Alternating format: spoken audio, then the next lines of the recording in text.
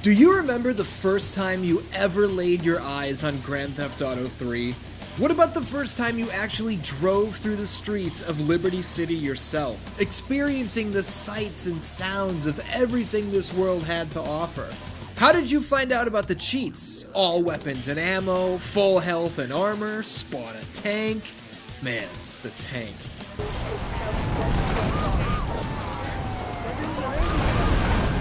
Where were you? When was that? Grand Theft Auto 3 is immortal. It's a piece of art that changed an entire industry.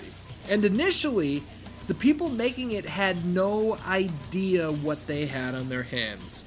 From the initial concept stages to the struggles of structuring a world this large that wouldn't collapse on itself, we're about to dive into the blood and guts of it all. This is 6 Stars in Liberty City, a Grand Theft Auto 3 retrospective. Every video here on 616 Entertainment is made possible by my supporters over on Patreon. If you enjoyed the show here today, consider signing up. You'll get early access, exclusive videos and podcasts and more. Pro Wrestling Tees has the merch. As always, thank you for watching.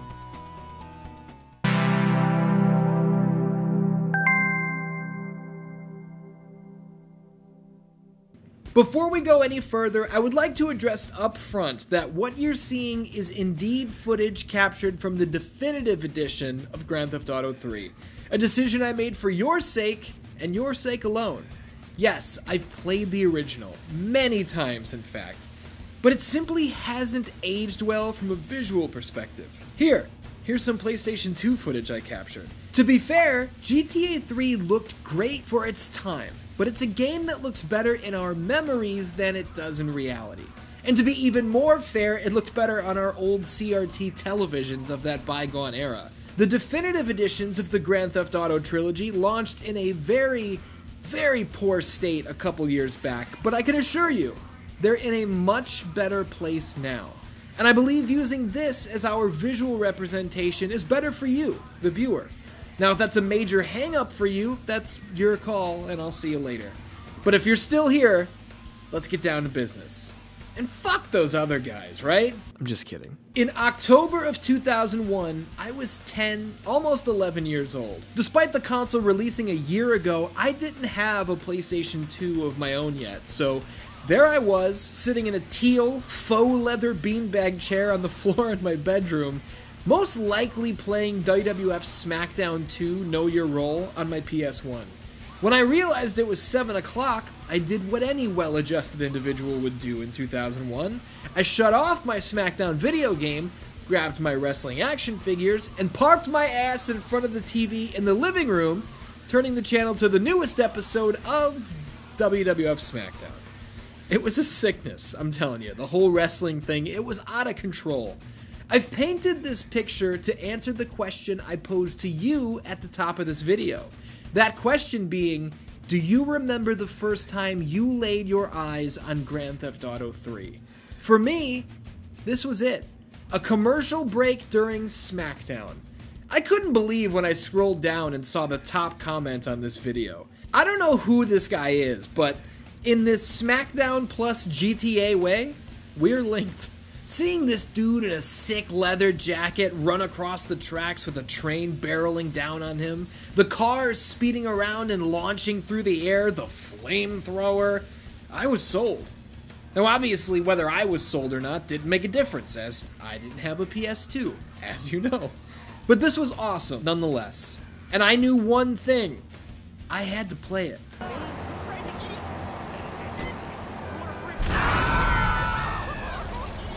And that was the feeling not just from me, but from millions of others. Millions and billions, as a matter of fact. And play it, I would. Look, I know you didn't come here for the history of Ian eventually gets a PS2, so we'll cut to the chase, that's fine. I played the absolute shit out of GTA 3 with my brother, with my friends, man. This was a staple during sleepovers. We'd punch in cheats and go on what we would call rampages. Kill as many people as possible, stay alive as long as possible, rack that wanted level up to 6 stars, and good luck.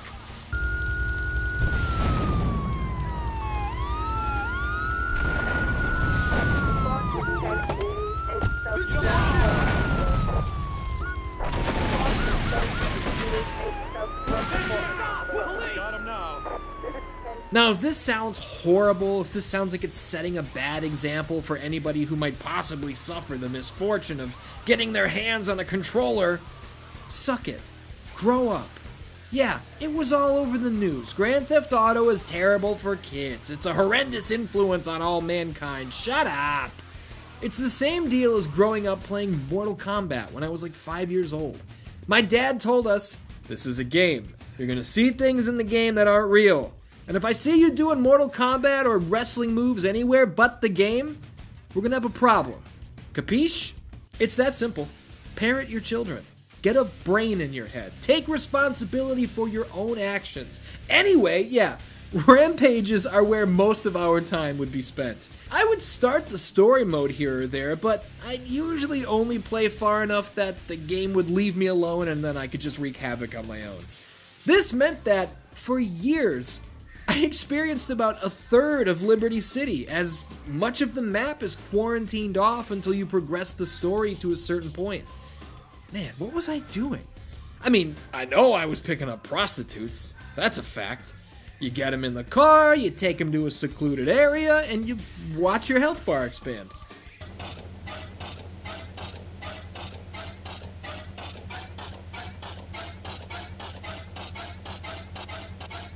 At 12, 13 years old, this felt so forbidden. It felt so adult. What an innocent time that was. Okay, if you kill her and take your money back, you can't call it an innocent time anymore. Good lord. The Grand Theft Auto 3 we know and love, the Grand Theft Auto 3 you're seeing on screen right now, this isn't what the game was always meant to be. This was the franchise's first foray into the third dimension, after all. The original GTA looked like this. Its sequel offered much of the same. And initially, this third installment would have been similar. 2.5D, but with an isometric point of view rather than full top-down. Obviously, the concept evolved into full 3D, but you might be having a little bit of deja vu. Maybe you're thinking, I don't know, I feel like I've seen the game you're describing. And you have. I talked about this with Last Stand Media's Colin Moriarty on a recent episode of Sacred Symbols Plus. Between GTA 2 and 3, there was a GTA 2.5 floating around, which was an isometric GTA set in Miami that most visually represented Sim City. The 2.5D thing, my first thought was, oh, that could have been really cool. And I'm thinking, like, why did they never revisit that? Because I love the idea.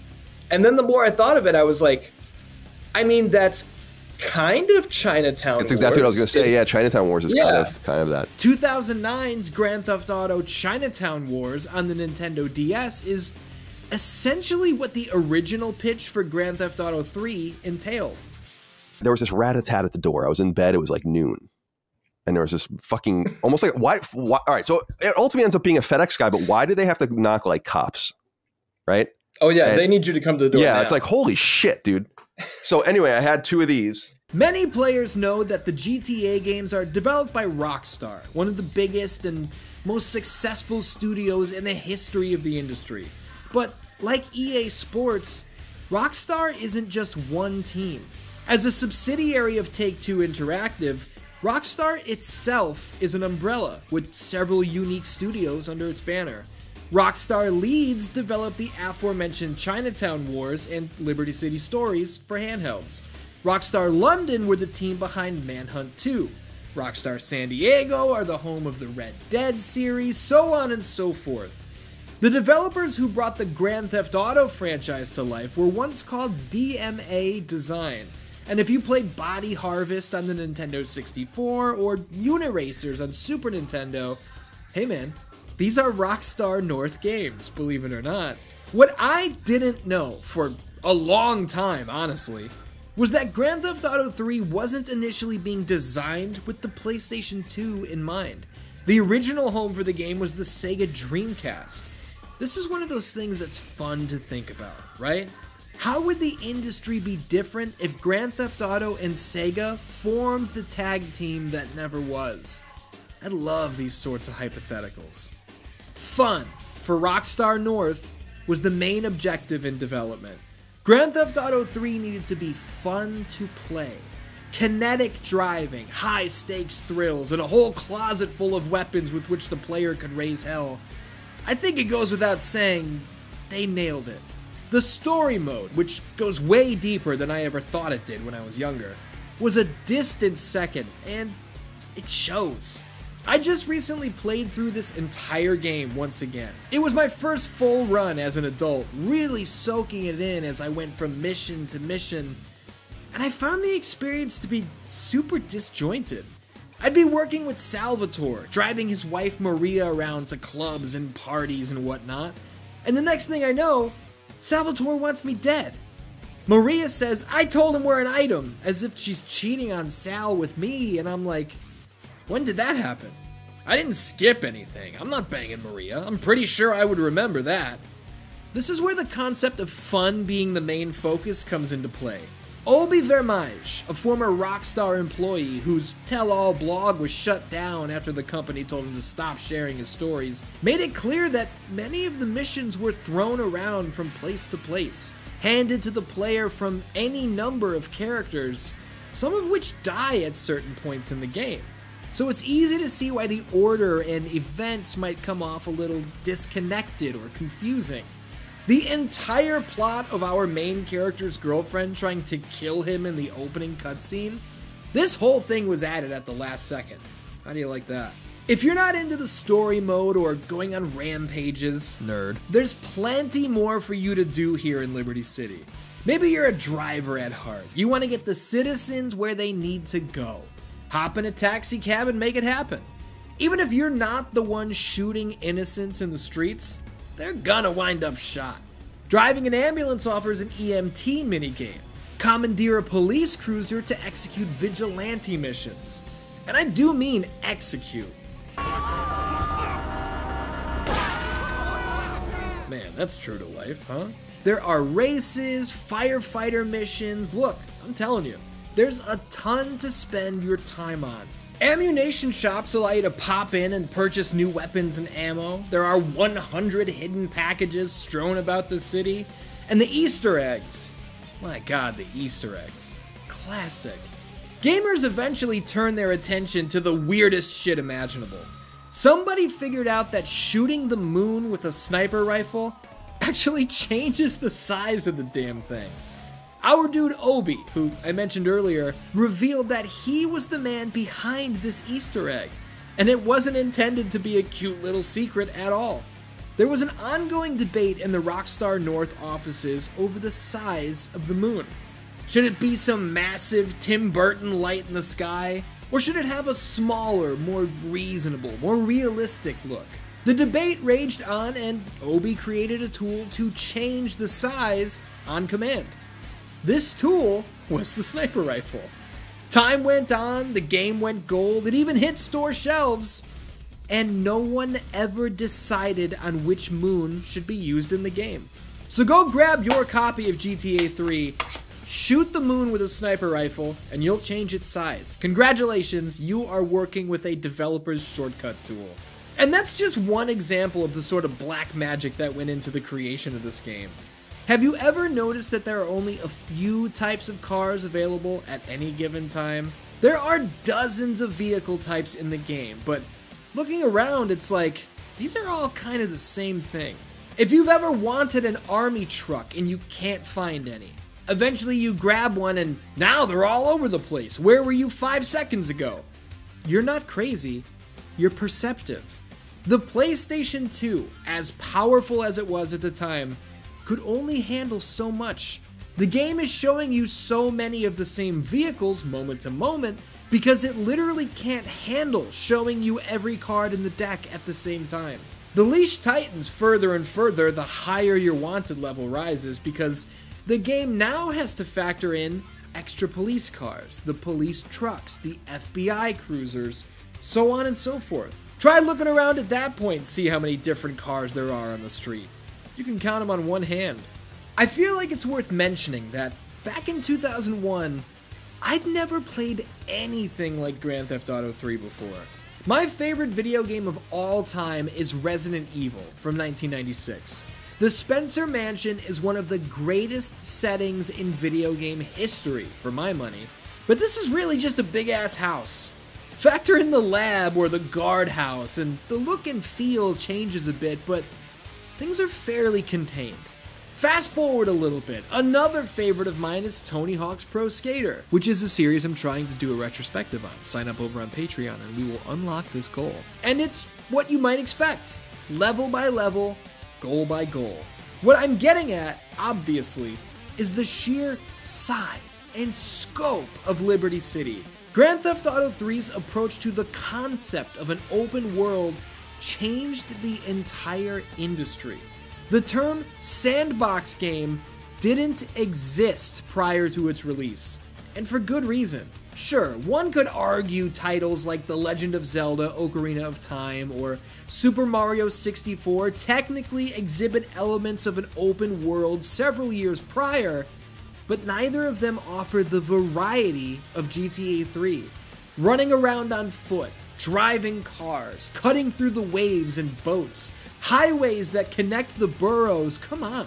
I'm not gonna pull out one of the most overused terms in video game coverage, you know, the living, breathing world, because that's a stretch. This was 2001 after all, and there was still plenty of evolution to come from this, but let's be real. Nobody had shit on Liberty City. Grand Theft Auto 3 is the godfather of the open world sandbox. Even if the story is a little confusing, and it is, it's certainly interesting.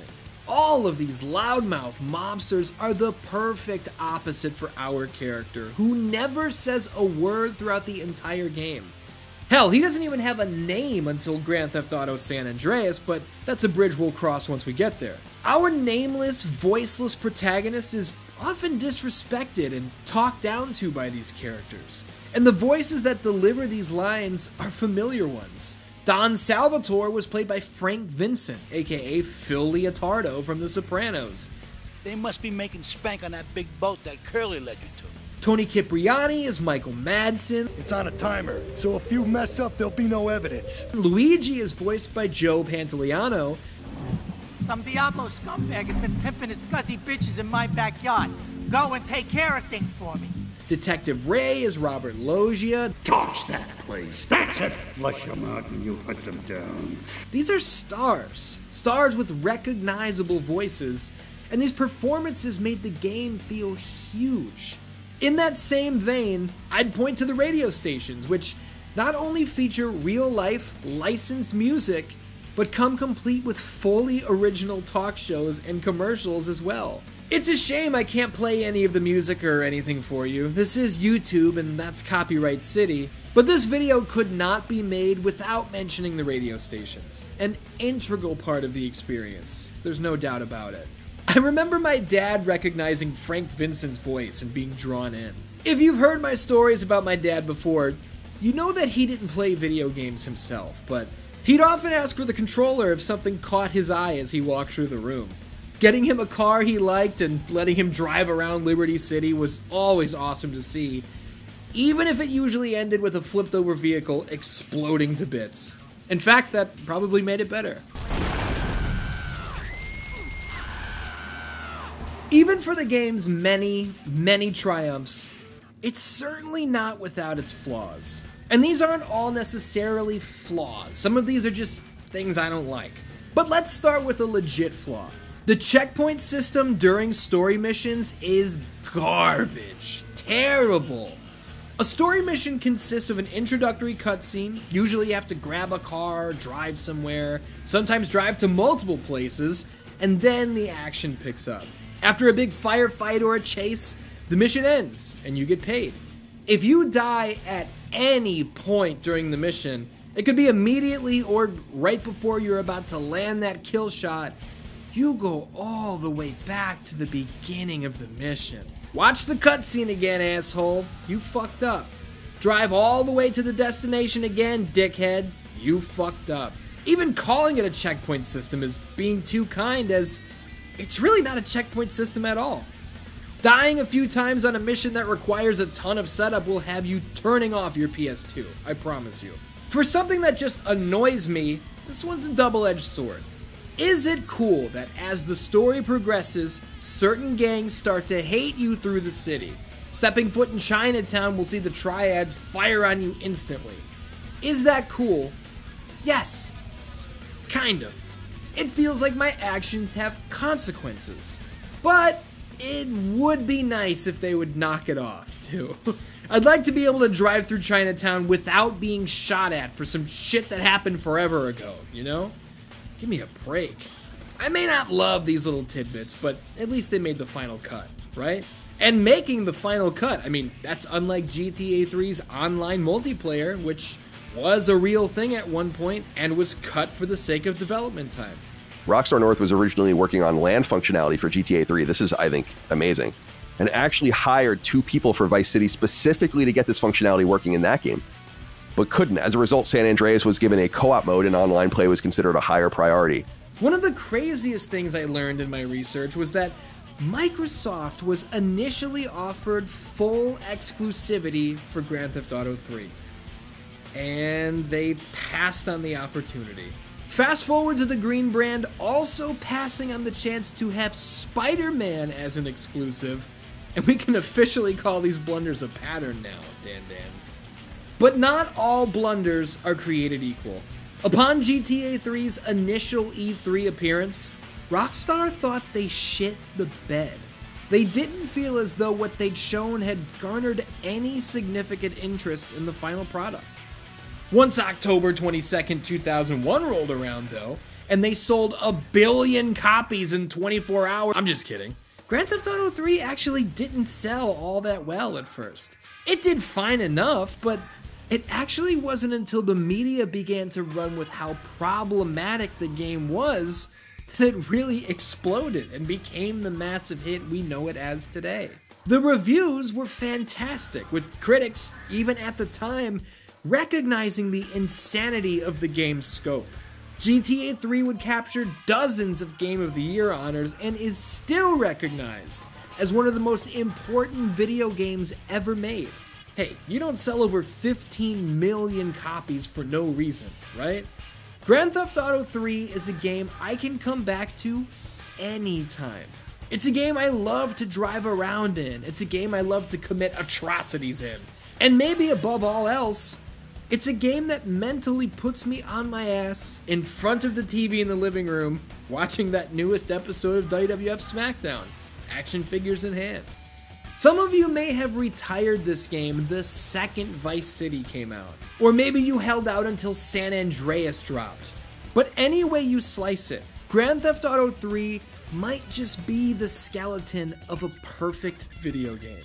Again, flashing back to that Sacred Symbols Plus episode I recorded with Colin Moriarty, I had begun playing it to just play something, and I had finished it being like, God damn, is that game good? It ended up not being what I remembered. It ended up being so far deeper and much more high quality and much more influential than I really ever gave it credit for. GTA 3 is a game that'll catch your dad's eye. It's a game that your girlfriend wants to do a few rampages in, even if she doesn't normally play these types of games. GTA 3 is a game that will never, ever fade. And now here's a compilation of insanity for no good reason at all.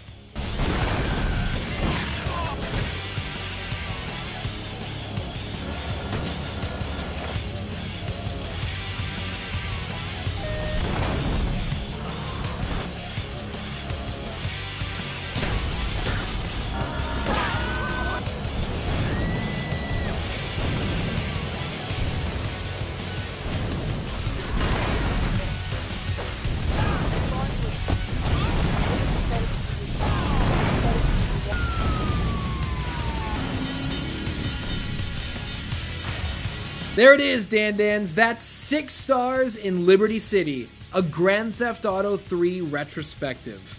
I was able to make this video because of the people who support me over on Patreon.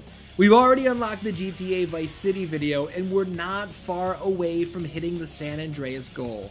And we are really close, so it's literally you who could be the one to push us over the line. Thank you so much for watching, and I'll see you next time.